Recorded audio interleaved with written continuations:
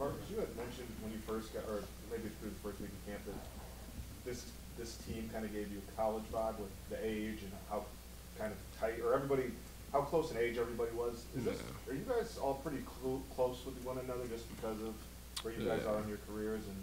And yeah, I feel like we kind of share the same interests and stuff because of age, and really, yeah, we all kind of close, on the court and off the court. It's just a good vibe around this team, I feel like.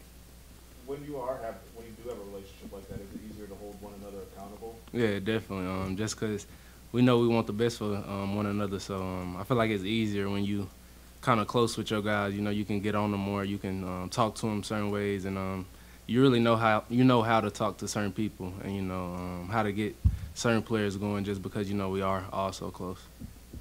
At the end of the fourth quarter on last Thursday, you and a couple other players really kind of took over. What clicked for you late, and then just throughout the camp, just the confidence Monty's putting you put in the defense, just how that been so far?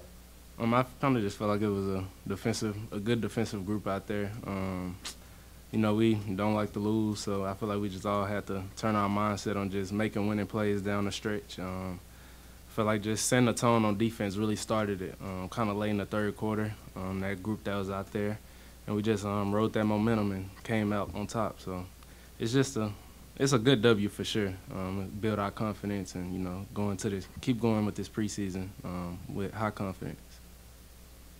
There's a lot of competition for minutes in the backcourt. There's probably 6 guys, and realistically, there's probably 4 rotation spots available. Do you even think about that, or are you just kind of focused on day to day? Nah, I just try to control what I can control. Go to practice every day, give it my all. Have a good attitude, be the best teammate I can be, and just be who I know I can be every day. Try to help the team impact winning. Marcus, in the first preseason game, you guys got down to a 20-point lead. You kind of got the same thing in the second game, but you came out with a victory this time. Kind of talk about what you guys learned from the first game going into the second, kind of similar situation. The first game, I just felt like we wasn't getting the stops, that we needed. I kind of feel like we played best in transition, just playing open, not having to run plays and stuff like that. So that second game, I felt like we just dug it out and, got stops and played in transition, and I think it helped in our favor. What have these first 2 weeks done? I'm sure you came to the league confident that you'd find your way, but have these first 2 weeks given you more confidence that will happen sooner than later? Yeah, definitely. I kind of it's a different level.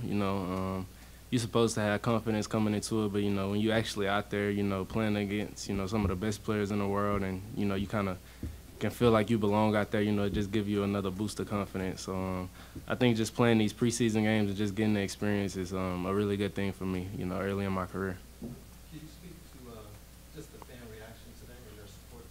It was a lot of love, especially for something like this, an open practice. It was real fun for me. This is my first one, so just to be out here in Detroit, in this city, I can tell they got a lot of love and they real passionate about their team. So I appreciate that for sure. Even with the humiliation at the end? It just what come with it, I guess. It's the rookie duties. Thanks, Appreciate it.